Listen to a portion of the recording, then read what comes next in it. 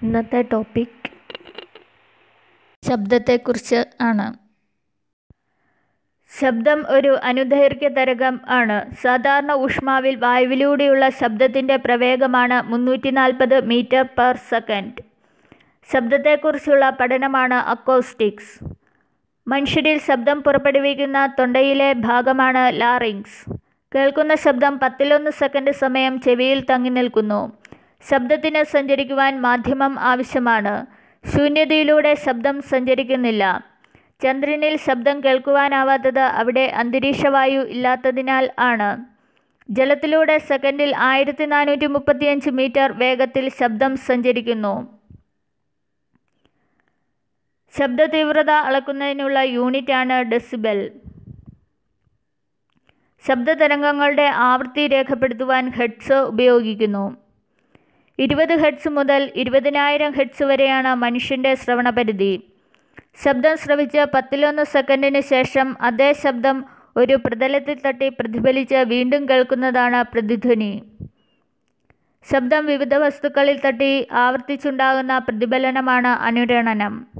ഒരേ ഉച്ചതയിലും സ്ഥായിയിലുമുള്ള ശബ്ദങ്ങൾ 2 വ്യത്യസ്ത സംഗീതോപകരണങ്ങളിൽ നിന്ന് പുറപ്പെടുമ്പോൾ അവയെ തിരിച്ചറിയുവാൻ സഹായിക്കുന്ന ശബ്ദത്തിൻ്റെ സവിശേഷതയാണ് ടിംബർ. വിമാനങ്ങളുടെയും മിസൈലുകളുടെയും വേഗം രേഖപ്പെടുത്തുവാനാണ് മാക് നമ്പർ ഉപയോഗിക്കുന്നത്. ശബ്ദത്തിൻ്റെ വായുവിലൂടെയുള്ള വേഗമാണ് ഒരു മാക് നമ്പർ.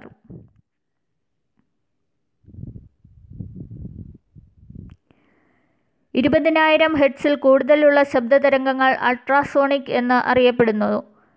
20 ഹെർട്സിൽ കുറവുള്ളതാണ് ഇൻഫ്രാസോണിക്. ശബ്ദത്തേക്കാൾ 2 ഇരട്ടി വേഗത്തെ കുറിക്കുവാനാണ് സൂപ്പർസോണിക് എന്ന പദം ഉപയോഗിക്കുന്നത്. ശബ്ദത്തിൻ്റെ പകുതി വേഗമാണ് സബ്സോണിക്. ശബ്ദത്തേക്കാൾ 5 ഇരട്ടി വേഗമാണ് ഹൈപ്പർസോണിക്. പ്രകാശരശ്മികൾ ഉപയോഗിച്ച് ശബ്ദം സംപ്രേഷണം ചെയ്യുന്നതിനുള്ള ഉപകരണമാണ് ഫോട്ടോഫോൺ. ഭൗതിക വസ്തുക്കളുടെ കമ്പനം മൂലമാണ് ശബ്ദം ഉണ്ടാകുന്നത്. തരംഗങ്ങളെ പ്രധാനമായും 2 ആയിട്ട് വേർതിരിക്കാം: മെക്കാനിക്കൽ വേവ്സും ഇലക്ട്രോമാഗ്നറ്റിക് വേവ്സും. മെക്കാനിക്കൽ വേവ്സ് പ്രേഷണം ചെയ്യപ്പെടുന്നത് പദാർത്ഥ മാധ്യമത്തിൻ്റെ സഹായത്തോടെ ആണ്. വൈദ്യുതകാന്തിക തരംഗങ്ങൾക്ക് സഞ്ചരിക്കുവാൻ മാധ്യമത്തിൻ്റെ ആവശ്യം ഇല്ല.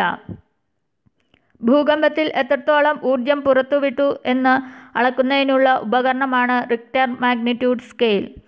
മനുഷ്യന് കേൾക്കാൻ സാധിക്കാത്ത വളരെ ഉയർന്ന ആവൃത്തിയുള്ള ശബ്ദം പുറപ്പെടുവിക്കുന്ന ഒരു പ്രത്യേകതരം വിസിലാണ് ഗാൾട്ടൺ വിസിൽ.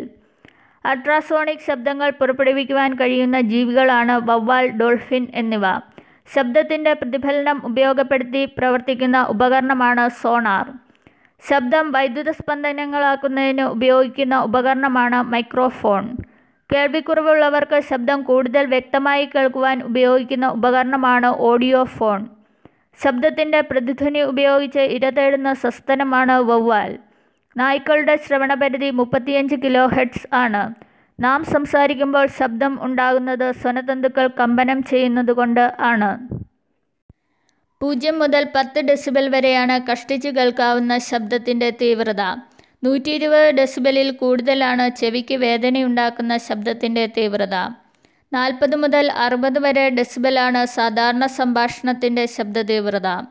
90 ഡെസിബലാണ് സിംഹഗർജനത്തിൻ്റെ ശബ്ദതീവ്രത. 120 മുതൽ 140 ഡെസിബൽ വരെയാണ് ജെറ്റ് വിമാനങ്ങളുടെ ശബ്ദതീവ്രത. പാർപ്പിട മേഖലയിലെ അനുവദനീയമായ ശബ്ദപരിധി പകൽ 50 ഡെസിബലും രാത്രി 40 ഡെസിബലും ആണ്.